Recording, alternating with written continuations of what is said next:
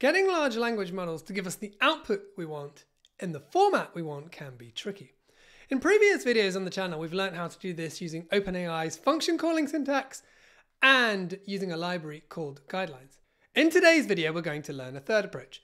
LLMWare AI provide an LLM-based development framework tools, and most importantly for us today, fine-tuned models. And a couple of weeks ago, they released the SLIM models on Hugging Face. So this stands for Structured Language Instruction Models, which is a serious tongue twister. But what these are individual models that do one thing and basically return you code for that thing. So it could be sentiment analysis, computing the ratings of something, emotion detection. And we're going to see how we can use these models to analyze the Amazon reviews for some earbuds that I recently bought. So let's install LLMWare and IPython, and then we'll launch our IPython REPL and we'll import a couple of classes, and then we're going to initialize a model catalog. Now we can then call the get_LLMFX mapping function, and that will give us back a list of all of the models that are available. Now the SLIM models are available in sort of, the full-blown version of them, but then there are also quantized versions as well. And so this is the list of the quantized ones, which are better for running on a local machine. So you can see how there are a bunch of different things that we can do. Now, if we want to download all of them to our machine, we can call this get_LLM_toolkit function. And it happens that I have all of them, but if you didn't, it will then go and download them all and put them into a directory. Now that directory lives under this get model repo path variable, and you can see where it is on my machine. So it's under the LLMWare_data model repo.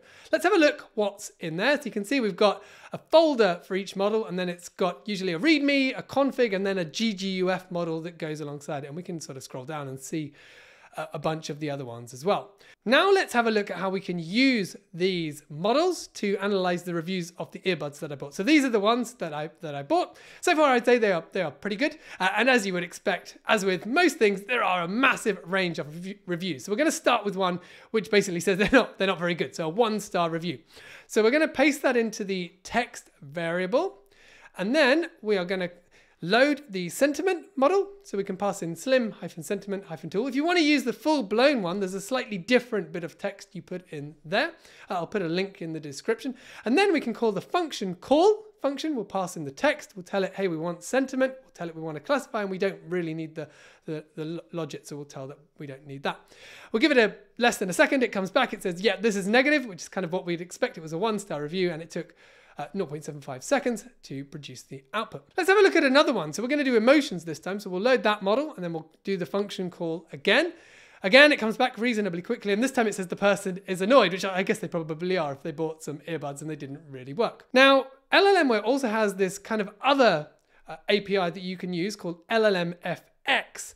And this one can be a little bit easier to use if you want to kind of build this into a little pipeline of things. There's less code to write. It's kind of, I guess, abstracting away some of that code. So we're going to load the emotions, the ratings, and the sentiment. Obviously, you could load the other ones as well. And then let's do this for a different review. So this time we're going to go to the other end. So we're going to have a look at a person who's really happy with these earbuds. So we'll again put that into our text variable.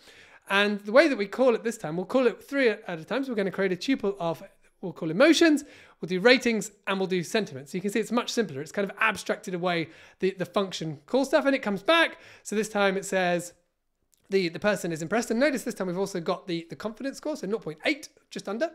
The rating is a 5 with 0.94 confidence. That's pretty good. And again, positive sentiment, again, with a 0.99 confidence. And you can see underneath on the sentiment one, it also tells us whether or not it had any confidence that it might be negative or neutral, which in this case it doesn't. Let's do one more. So this is right down the middle. So 3 review. And I find that putting things that are in the middle that are not really one thing or another is what really can kind of confuse these models. So let's see how it does. We'll paste that into the text variable again, and then we'll go up and get our emotions, ratings, and sentiment function. Let's call that. It comes back. So the emotion, it says, is faithful. I'm not sure. I mean, maybe it is. The person's kind of a bit confused about what they're going through. It's got the rating correct. So it says that's a 3, but its sentiment is sort of leaning negative, but it's not entirely sure. So it's sort of a little bit 2/3 negative, 1/3 positive. So if you liked this video, check out this one up here on the LLMWare channel, where they show how you can use these SLIM models in a RAG application.